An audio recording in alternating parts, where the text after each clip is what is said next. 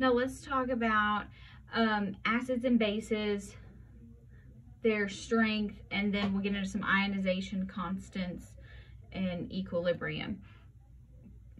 So strong acids and strong bases. These completely dissociate in aqueous solution. So that means the concentration of your acid, which is abbreviated because we're saying acids are proton donors, A for acid. So the concentration of your acid is the same as your concentration of hydrogen ion. Or if you want to say H3O plus, that works too. I just say H plus. So that means the concentration is equivalent. That makes things easy for us later on in the math. Okay, so there are 7 acids that you need to know. This goes on to the next page. 1, 2, 3, 4, 5. Hopefully you may remember some of these. If you don't, make some flashcards. You need to know these because I'm not going to tell you if it's a strong acid or a strong base. I expect you to know them. Okay, so perchloric acid, HClO4.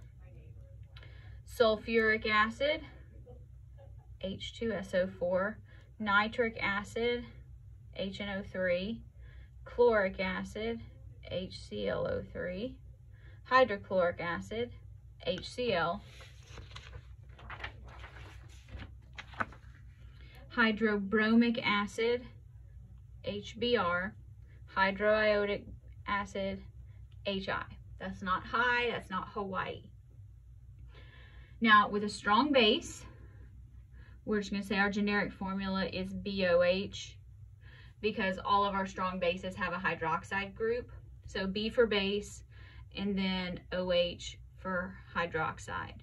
So that means it's going to completely dissociate. So our concentration of our base is going to equal, sort of, with a few exceptions. I'll talk about those in a minute. The concentration of the hydroxide.